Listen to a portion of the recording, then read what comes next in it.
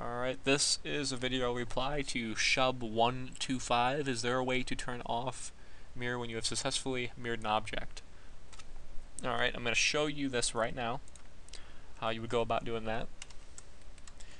And as you can see, this is pretty much the same scene as in the video, and it is actually replicating from what I do on one side onto the other.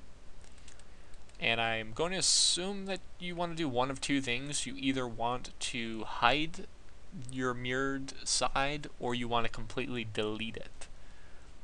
So there's two ways to go about doing that.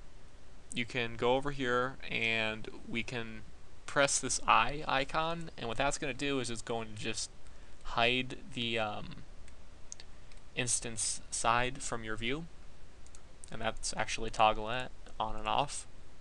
You can also press this remove a modifier from the active object button right here, this little X, and that's going to delete your mirrored side. So I hope that helps you out, shub125, and good luck.